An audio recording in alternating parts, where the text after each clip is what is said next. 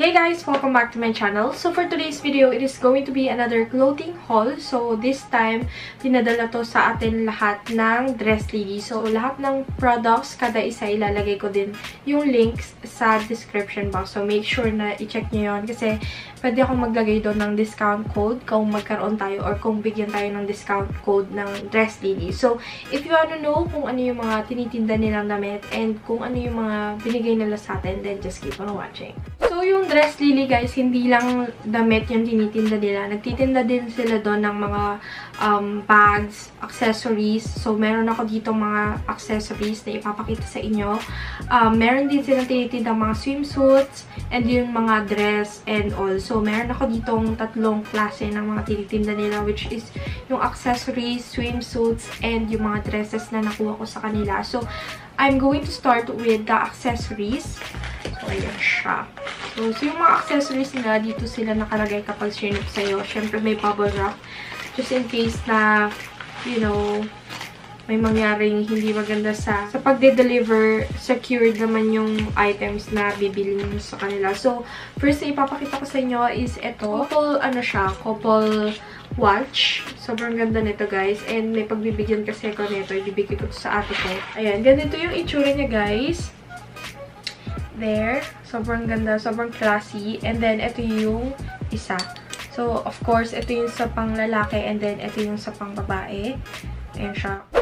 And then, yung next naman na accessories na nakuha natin sa kanila is, ayan, nagtitinda din sila ng mga shades doon, guys.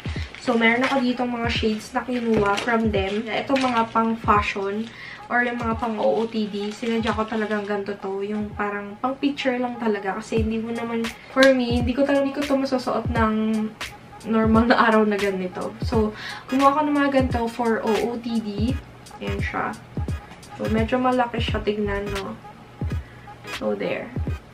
Ayan. Maganda kasi yung mga ganitong klase ng salamin or mga shades kapag OOTD. Alam mo yung hindi karaniwan na salamin. So, yung next na shades na nakuha natin from them. Ito, meron akong ganitong klase from Zaful.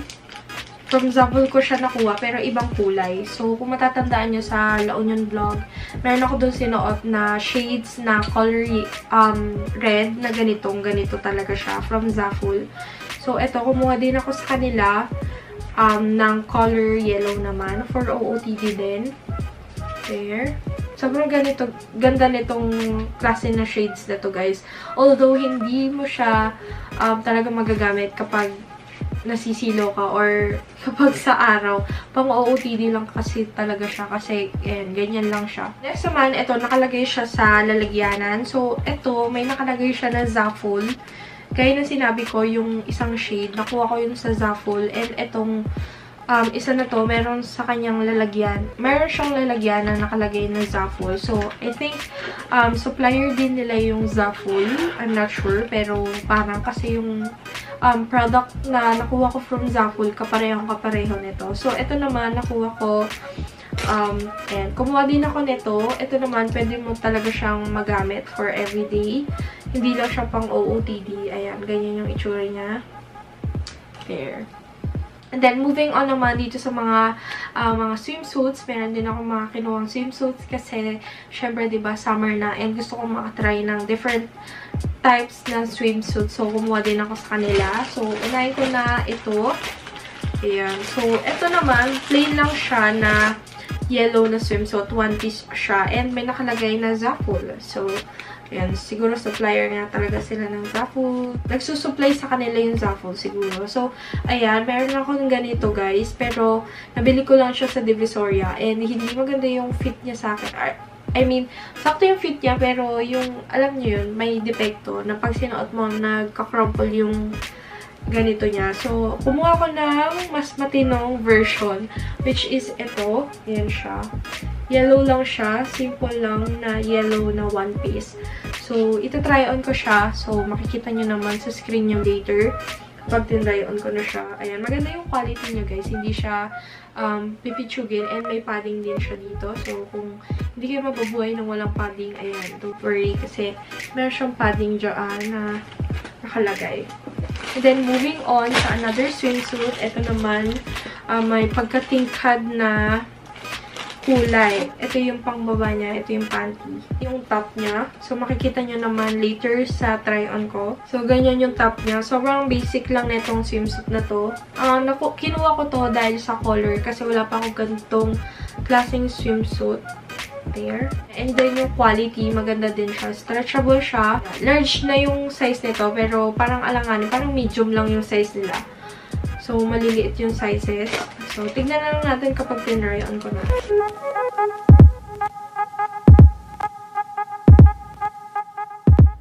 Is ito. One piece din to. Kumuha ko ng ganitong klase ng green kasi ang ganda niya tignan. Try ko to. Maganda. Ayan, one piece lang siya, pero may pagka-revealing ng konti yung part na to kasi makikita yung side ng boob mo. So, tignan lang natin kung ito yung masusuot ko kasama yung mga family ko. Kung masusuot ko to kasama yung family ko kasi syempre medyo conservative and bawal lang hubadera. Pero maganda siyang style niya. Hindi siya pangkaraniwan na swimsuit yung style niya. And then yung padding, ito yung inaalala ko. Large din yung size nito, pero tingnan niyo yung sa may harapan. Ayun, maliit siya. So, makikita niyo naman sa try-on kung mag-work siya sa akin or hindi. Pero, ayan.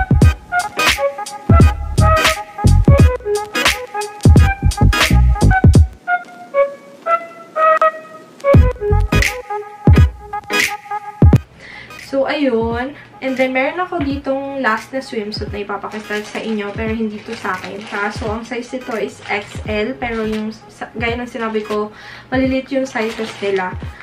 Ayan. So, hindi ko alam kung magkakasya to sa kanya. Kasi yung size nito, XL, and parang ito yung kasya sa akin, girl. Maliit siya. Ito, ganito naman yung itsura niya. Ito yung top. There. Sobrang ganda ng kulay nito. Navy blue. Parang hindi siya conservative na swimsuit, pero swimsuit siya. So, there. Ganito yung top niya. Sobrang ganda ng kulay. And then, maganda din yung quality. Makapal siya. And then, yung padding, makapal din. Maganda. Parang cycling. So, kung medyo conservative kayo and hindi nyo caring magsuot ng mga panty-panty, ayan, pwede ito sa inyo.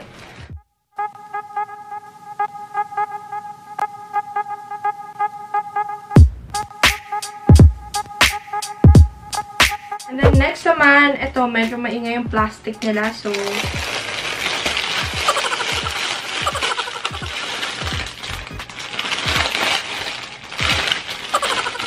gaya na sinabi ko, maliit yung iba nilang sizes. Hindi accurate yung mga sizes nila. Kasi, meron akong binibilihan. Meron akong site sa swimsuits yun. Pag sinabing large, lahat ng swimsuit nila, sakto talaga sa large. So, ang size ko lang talaga dun sa site na yun is large. And sakto na yung lahat. Pero ito, iba-iba yung mga sizes nila. Ito, sabi ni Dan, kasi ito, XL na to. Pero parang pangbata siya. Sobrang liit niya for 4XL. So, hindi sa kanya kasya. Ganda yung quality niya. Yun nga lang yung size. Hindi siya kasya kay Dan. Sayang. And then, next is, ito, sa akin to, bodysuit siya. And ang size naman nito is large. Ayan. So, ganito yung itsura niya. First time ko magta-try ng bodysuit. Makaka-try ng bodysuit, guys. Ayan. Velvet yung texture nito. Velvet yung tela niya. And sobrang ganda ng quality, guys. As in, ang lambot ng tela niya. And then, yung color, maganda. Blue din siya. Parang dami ko nakuha blue. So, there. And then, yung likod niya is ganito. Ayan, ganyan yung itsura ng likod niya. Tapos, yung sa may bandang babang part, ganyan. Parang halos naman lahat ng bodysuit, ganito yung style ng baba. Kasi first time ko makakasuot nito. So, ay makikita na lang sa try-on. Yung tinry ko to, parang medyo bitin yung haba niya for me. Pero, yan, let's see na lang.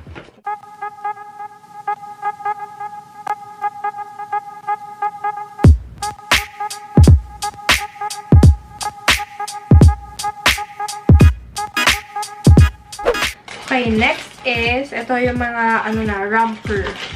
Mga shorts na romper. Ayan. So, kumuha ako nito. Blue na naman, no? Kasi, pumipili ako ng mga Hawaiian nga para may pagpipilian kami. Kasi hindi lang ako yung pwedeng sumuot nito. Pwede din mga tita ko. And all kung sino yung gusto. Ang ganda oh. Ganda sa video. Nakakaputi. So, ayan. Ganyan lang siya. Wrapper lang siya. Pero short style. There. And then, meron siyang pa-road na effect dito. Yung parang kino-cover mong ganon. Makikita nyo naman sa try-on kasi hindi ko mapakita na maayos. So, ayan. Parang may pagka off-shoulder top siya. Or style. Kasi ito lang yung strap. Tapos, ito yung sa may ganyan. Parang ganyan. Hindi ko alam yung tawag sa ganun. Pero, ayan. Sobrang cute niya, guys. Yung kulay niya maganda. Perfect for summer. And then, yung likod ganito din. So, there.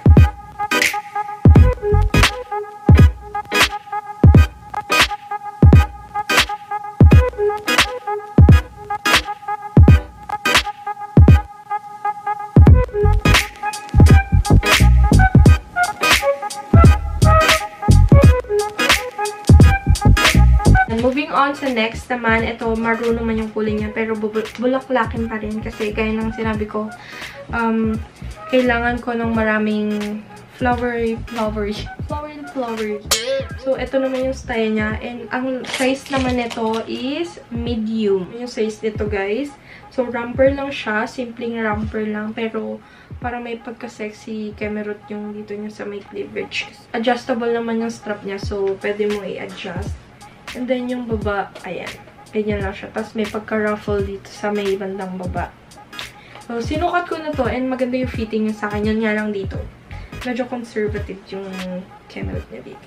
Medyo may showy kemerut yung part niya dito. Kemerut!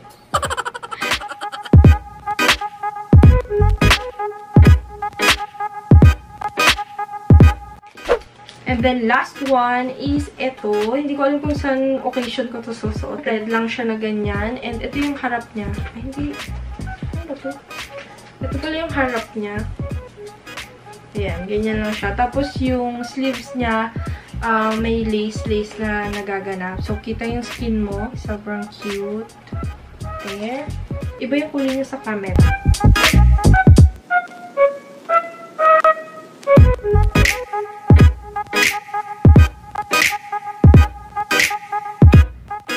So, there you go, guys. Ay na yung mga clothing na natanggap natin sa Dresslily.com. So, again, ilalagay ko lahat ng link sa description box just in case na may nagustuhan kayo sa mga nakita nyo. So, kung nagustuhan tong video na to and kung nakatulong, don't forget to like, comment, and subscribe to my channel. And if you wanna be part of my hashtag Weirdest Fun dito sa YouTube, don't forget to subscribe and click the bell button beside para ma-notif ka every time nag-upload ako ng bagong video. So kung meron kayong questions, requests, and suggestions, just leave a comment down below. Thank you guys for watching and I'll see you on my next one.